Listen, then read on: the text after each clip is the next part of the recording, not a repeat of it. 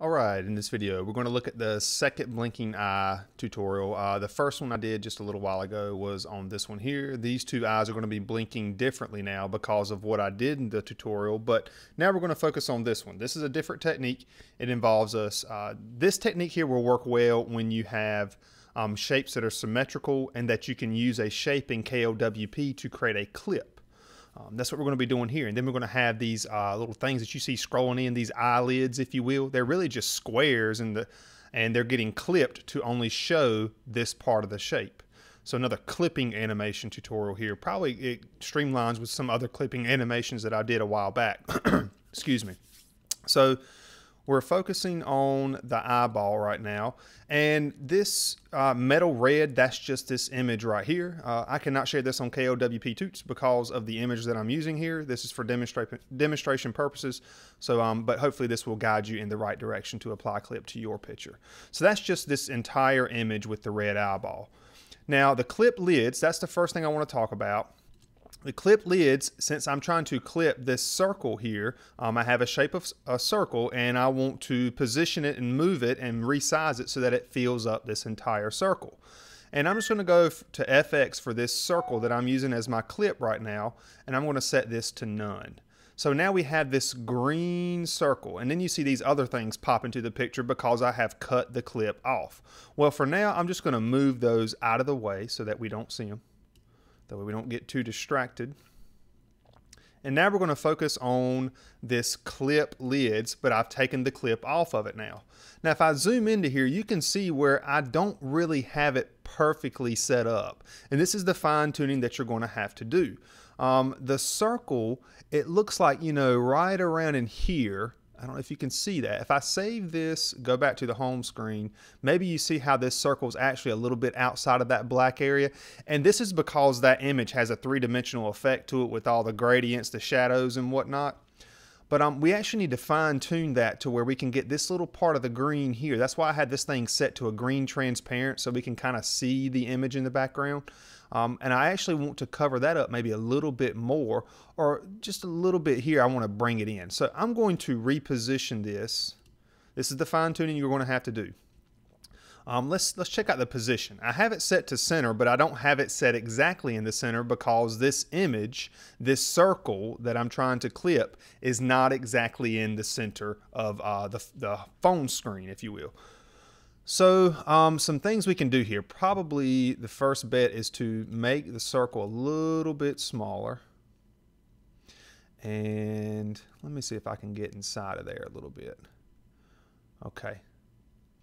Tell you what, that right there with the shadow effect, if I save that, let me bump it up to about 630. If I save that, go back to the home screen, that looks pretty good. Now up here you may say it's a little bit more showing, but there's like a shadow effect in there anyway.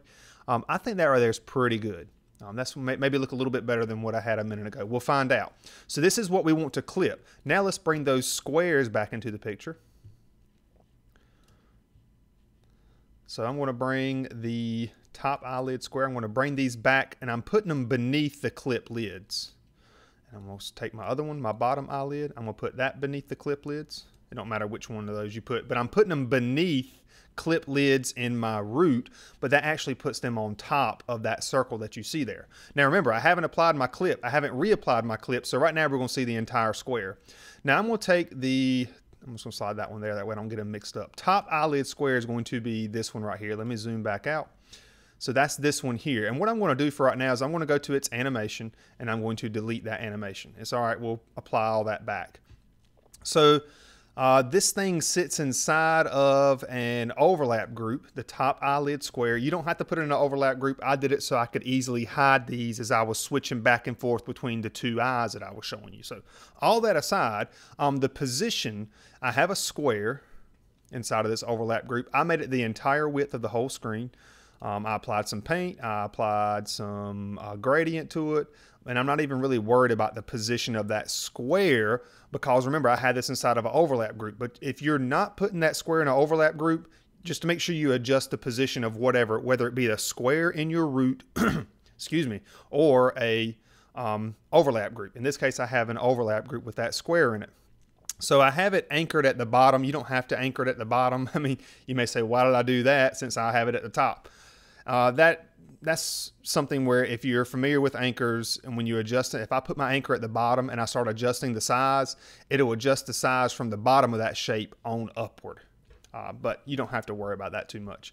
Here, just move it to where roughly, now hopefully you see that this square is about halfway of that green circle. And to see that even more, I'm gonna take this clip lids and I'm gonna slide it in front of that top eyelid square. So really, this stuff in this circle, when I apply the clip, we're only gonna see whatever part of the square is sitting inside of here. And roughly that square is positioned to where it's covering about half of the circle. And just by me eyeballing it, it actually looks like the bottom part is a little bit more than this top part. But it's okay, I'm gonna let it roll just like that. So let me slide that back up. And now for the animation. Well, let's come down here to this square, bottom eyelid square. Again, I had this sitting in an overlap group. It's the same type of square, except I've adjusted its position. You may notice it's the same number. Well, that's because maybe I got a little bit lazy when I was making this. It's not perfectly in the center of this circle, but it's gonna be close enough to where we can simulate a blinking eye, so to speak. So I'm gonna take this animation. Before I delete it, I'm going to copy it. And now I'm going to delete it. That way I don't lose that animation. So when I take all that stuff away, you can see how I had this square, the top eyelids up at the top, and then we had this bottom one, and they're closed in together, okay? That's important to remember. Think of this as like the original position, but this isn't necessarily the starting position of my animation, okay? Now notice what I said there. This is the original position, but it's not the starting position of my animation. Let me show you what I'm talking about. So I deleted that animation. I'm going to pop it right back into here. And now the starting position of my animation is here, right there. And then it closes and it goes to its original position. Then it pops back out. Okay, well, how am I doing that? It's a loop. It's a complex animation. Ease is normal, 3 entries, module center. I'll bump this up to 1 second for the duration. And then we have a 2-second delay. So notice, boom, that's 1 second, and then it delays 2 seconds, and it does it again. So how am I achieving that? Remember, the original position was when it was closed, but yet I'm starting my animation with it open, so to speak, with it down here. Well, that's where these entries come into play. So I got 3 entries. At the beginning of my animation, I want the Y offset to be 400. Now, we can adjust this. Let me back out of here real quick. This is what's really moving that square here at the start. I can actually move this up a little bit more. And to do that, now I know you may think this should be a negative, but you have to mess around with your positives and negatives to get it to work right in KLWP. If I adjust this instead of 400, if I make this 300 instead, notice the starting position. Let me come and change my ending one as well. I'll explain that in a minute. So if I change these to 300, it's not going to start as low. Look at that. You see where it's starting at now? A while ago it was down here.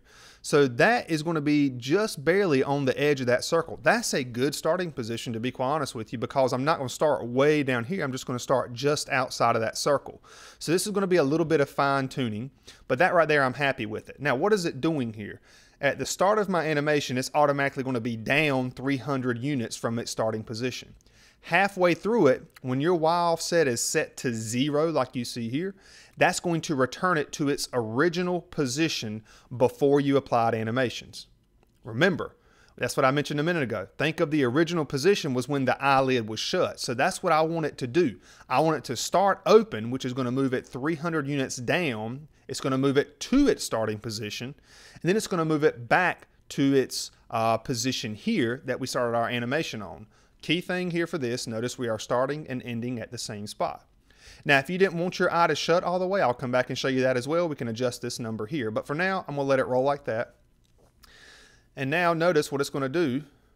It closes and it opens. 2-second delay, closes, opens. And when I say close, that's when the Y offset, when it closes there, that's when the Y offset is set to 0 because it's going to its original position before you started applying any animations. Now, with all that said, I'm going to take this animation here, I'm going to copy it, And now I'm going to paste into the top eyelid square. But I have to, if I paste this in here, you're going to notice it's going to be moving in the same direction and everything. So all we have to do here, if everything is symmetric, centered, and all that stuff, all we should really have to do is come in here and change these positive 300s to negatives. The thing that's going to frustrate you here is probably trying to get your positives and negatives right. So I'm just changing those to negative 300. But I'm going to go ahead and tell you this is probably not going to open it up all the way. I knew that was going to happen. Okay, so check out what's going on now.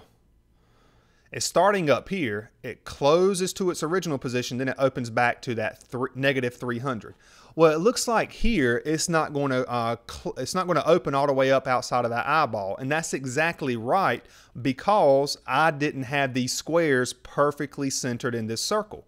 That's okay. We can adjust this by going back to entries. We don't have to move around a whole bunch of stuff. This will be all right.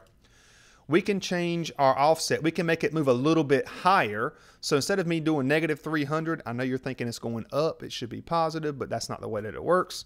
If I change this to maybe negative 320 instead, that's going to start it up a little bit higher and change both of these, the start and the end. Let's see if it's going to put this, okay, it's still not there. It's still not quite there. I need to move up a little bit more. I'm just going to bump it on up to about 350. So negative 350. And I'm going to do the same thing for this one down here. All right, so when we save that, now we should be outside of that eyeball. Boom. See what I'm saying? So now we're outside of this circle. Good. All right, so we have both of our squares. Again, I hope you do understand that thing I mean by like Y offset. The positives and negatives, it's the opposite of what you think. But then again, it depends on how your wallpaper is set up too. But mess around with the numbers. Understand that Y offset being 0 is going to be the original position that you started in before you applied animations. That's how I understand it, at least. And I had this, I didn't change any of this other stuff. We should be fine with that.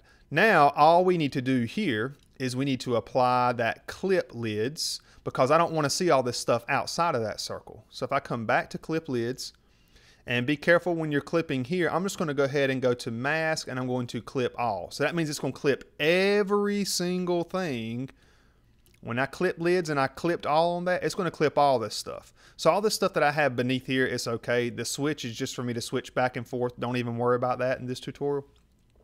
But I'm clipping both of these, the top eyelid and the bottom one. Now the advanced editor looks jacked up. It does not look right, but if we save this and we go back to the home screen, we should have somewhat of a nice blinking effect.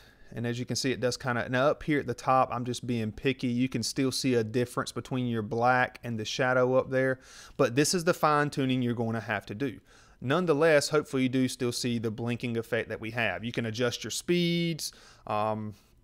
You can change your colors to make it maybe blend more with this shadow up here, but I'll leave that up to you, those of you who are better with graphic design. But hopefully this does point you in the right direction. This effect here for blinking works well when you have symmetric shapes. I hope that makes sense there. And yeah, there you have it. Oh, that's right. I did want to show you one more thing. Suppose you didn't want to close the eyeball all the way. Again, this is all about just adjusting those complex animations. So if I go to my entries, and suppose I didn't want the eyeball to close all the way, I'm just going to set this to like negative 50. And what this is going to do, and notice I did use my negatives to match my negative signs here, this is going to not close it all the way. It's going to close it just a little, or stop just a little bit before it gets back to its original position. And you're going to see that right here. You notice that red one kind of bounced back. So if I save this, I only adjusted the top one. I didn't adjust the bottom one. Go back to the home screen. This bottom one's going to go all the way back to the middle. But you can't even really see it because it's going so fast. But this top one does not completely close there because I did not set my Y offset back to 0. So mess around with those things. Mess around with your timing, your durations, your delays, and all that stuff. And there you have it. That's part 2 to the blinking eye. And that is it for this video. I hope it helped.